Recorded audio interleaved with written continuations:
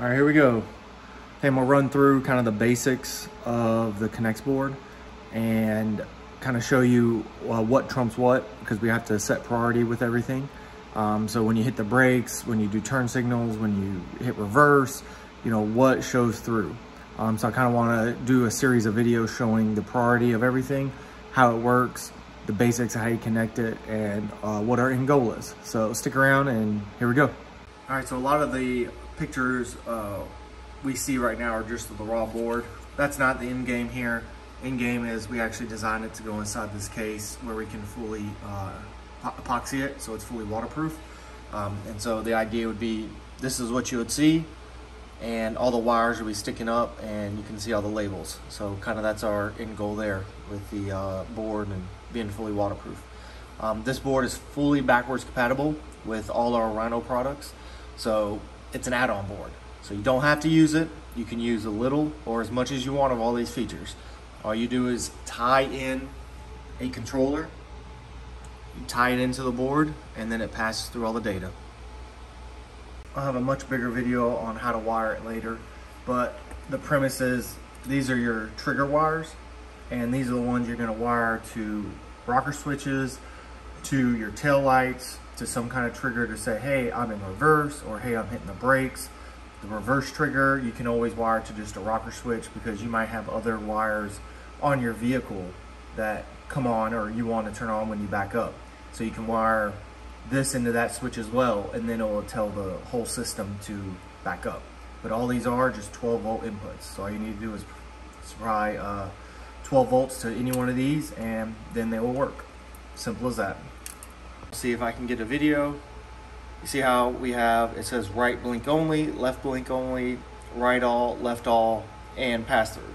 So what we mean by that is the pass through channel doesn't get affected by turn signal, brake, or reverse. The left and right all is full function. So you get turn signal, brake, and reverse functionality on those two channels. And then the left and right blink only is literally like it says, just turn signal only. So it doesn't get affected by braking or reverse. So that's our 5 channels. You can hook any products up to any of these channels. Any product. Anything we make can be controlled by this system. So you have the flexibility to customize it however you deem you want it done. So that is a cool system, or a cool thing about our system right here.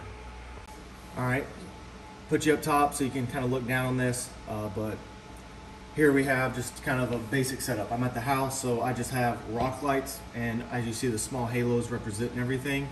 So these 2 outside lights here are your left and right all channels. So again, they do turn signal, brake, reverse.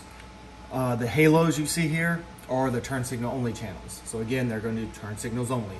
And then the 8 rock lights I have in the middle are the pass-through channel, so they don't get affected by any of the turn signal, brake, or reverse functionality. But they're, you can hook up rock lights to them and just have them, they'll constantly just always do what the controller's doing.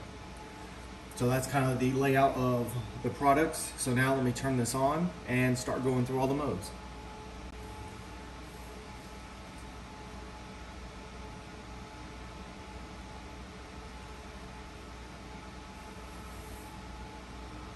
All right, so what you're seeing now is we have the Connex board on and the controller. So both items are on, and I'm gonna run through kind of the basic modes. So you have, as always, your left and right triggers. So your left turn signal and right turn signal. So as we discussed before, this can be internal or external blinking. So we will show you more about what that means later. Then you have your reverse trigger, and then your brakes. And as you see, the brakes flash 5 times and then go solid red. And so one of the feedbacks we got was, all right, what if we're reversing? And then what if we turn on our turn signal? Well, as you see, it doesn't override the reverse mode. So your front halo, or front left and right blink only channels, will blink, but your reverse channel will still stay solid white. But then what if you're doing turn signal and then decided, you know, you need to hit the brake. Well, as you see, it doesn't override the turn signal. So we have logic in there to kind of dictate that. So with turn signal running, your brake will show through on the other channel on the other side.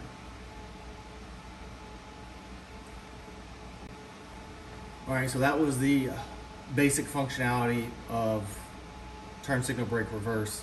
So now let's kind of go into more of the fun stuff and what makes this a little different. So we have a mode called Patriot mode. And so it's a red, white, and blue patterns. And we actually have several patterns. So this is one of them. This is another. And it just changes from red, white, and blue. And this is kind of a flag effect, if you will, red, white, and blue. So again, that's Patriot mode. So that will overwrite the whole system and allow you to do a red, white, and blue channel. But the cool thing is, it still is compatible with turn signal, brake, and reverse functionality. So you don't lose any of that stuff. So if you hit the brakes with this on, you do turn signals, whatever it is, it still shows through. So that's pretty cool.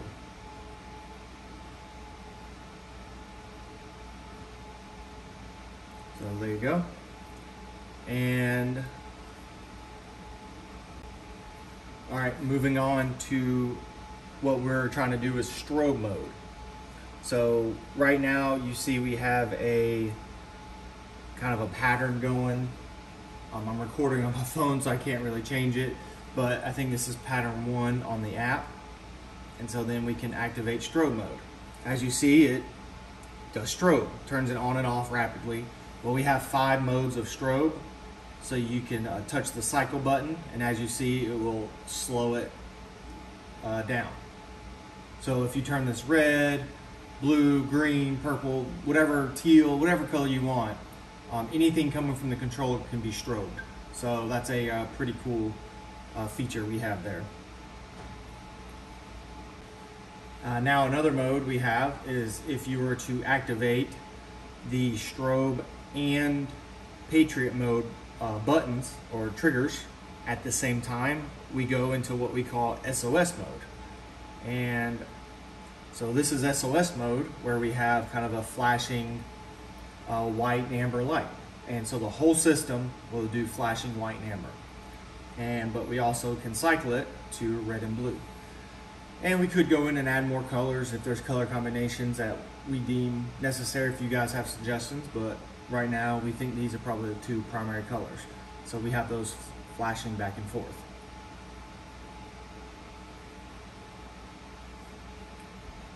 All right, everything to this point has kind of been working off of the internal flashing system on the Connex board.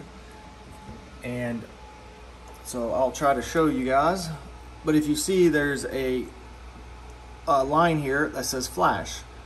And what we mean by that is if you were to take this and trigger 12 volts to this and activate it, this will assume that you have an external relay flasher, which is like a Corbin turn signal kit or XTC or something. If you have kind of an external lighting system, well then you can tap into that system and allow everything to blink together.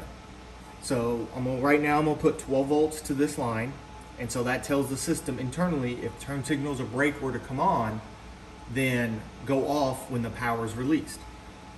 And so it's a slick way to kind of now be a universal system that will take all our products and tie and work with another system.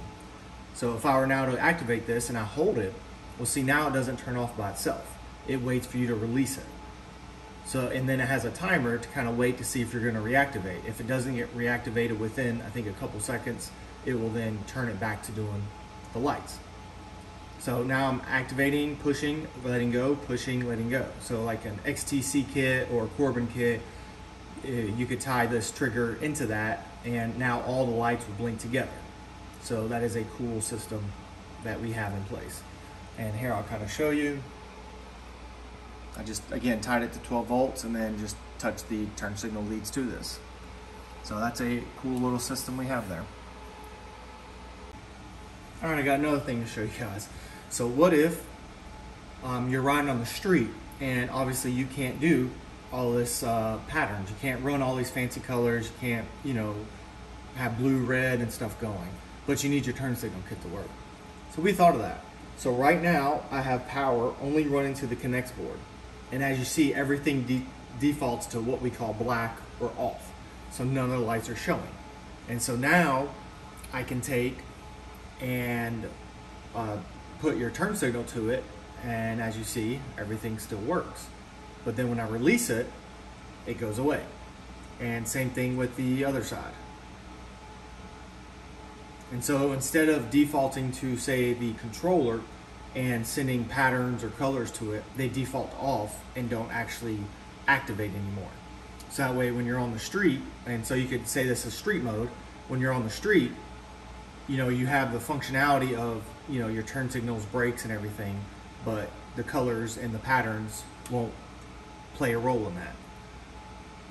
So this is a really cool thing we did as well. So we've tried to think of all scenarios here.